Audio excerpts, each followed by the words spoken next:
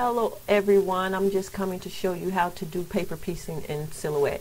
Before I bought my Silhouette, I had a Cricut, and when I first got Cricut, they didn't have a print and cut, so everything was paper piecing. And for those who might not want to do a print and cut, because sometimes the paper piecing is, when you buy the cardstock is like a little bolder than when you print with your ink, but it's more time consuming. I would do this for like family members or something like that, or if you have something really good that you want to paper piece, then you could do it that way. But I'm just coming to show you how I did it. So you have to do a Google search if you're going to do it in Silhouette, because Cricut, they have the cartridges where the images are already set for piecing together. They have like Minnie Mouse. This was already be into pieces like this, where you just use color cardstock to cut it out and then piece it all together. But I think if you go to your Silhouette store, they may have some stuff that you piece together that's already have outline, but when you want to do like licensed characters and stuff like that, you want to do paper piecing, you have to do it this way. You have to do a Google search and go find something that you can use it in Silhouette. So I came across Minnie Mouse face because I do photo booth, and a lot of people order the faces and stuff that they put on the photo booth.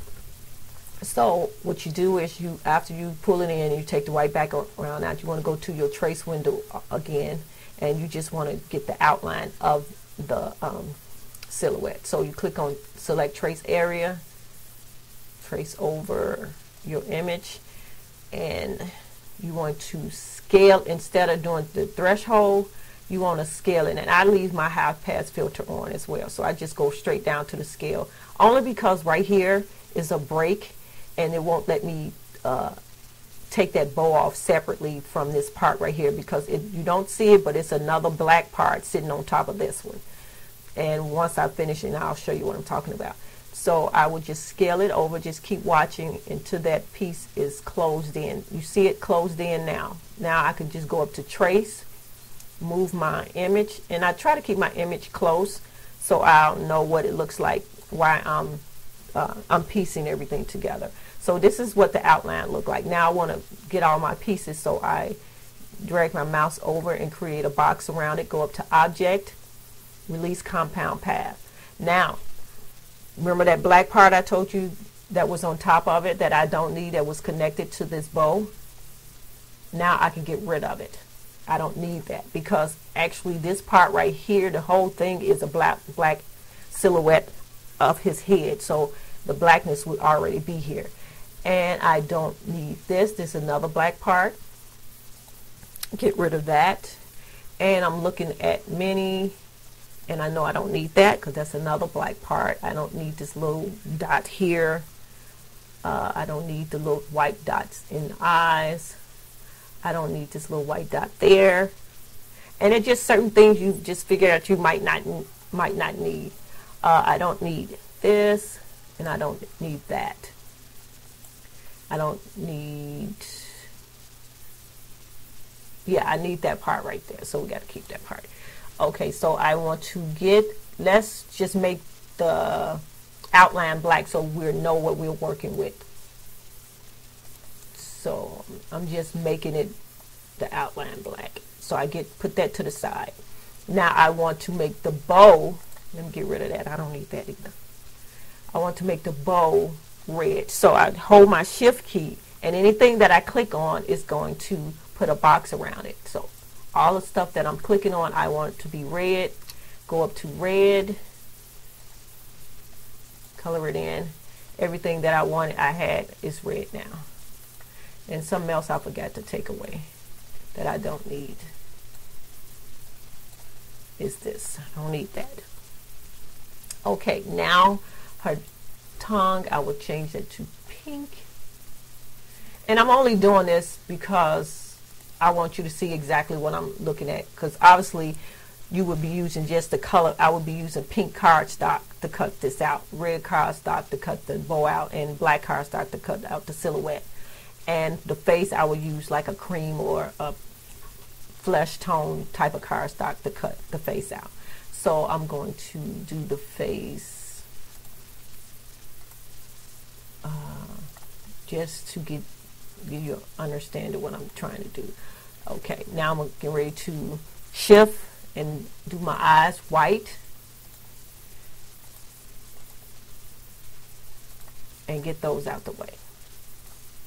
Now, if you notice that I need to open up the nose and the mouth so I don't have to do it separately, because actually it's just black. So if I open it up, it'll just bring in the black from the back.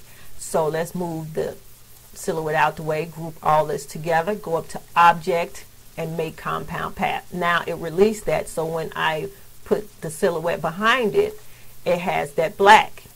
And now you can piece everything together after you cut it all out. And see how easy that was. And the good thing about it, you can also stretch it to make it bigger.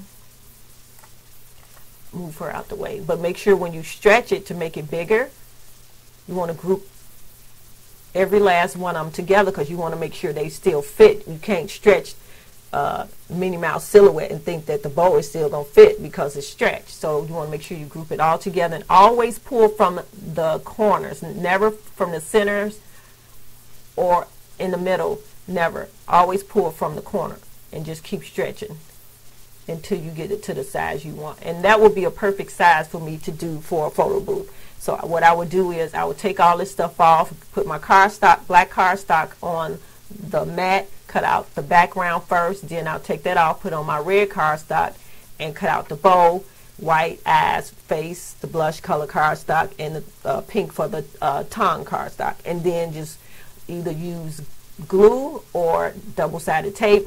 As for me, I have a machine that has a cranky machine that has adhesive where you just lay it on the little bed of it and just crank it, and it put adhesive on the back side of it. So that's how I make my paper piecing when I do my photo booth, or if I'm doing Sesame Street characters. I love them when I'm doing Sesame Street characters because they pop more with just the cardstock instead of the print and cut.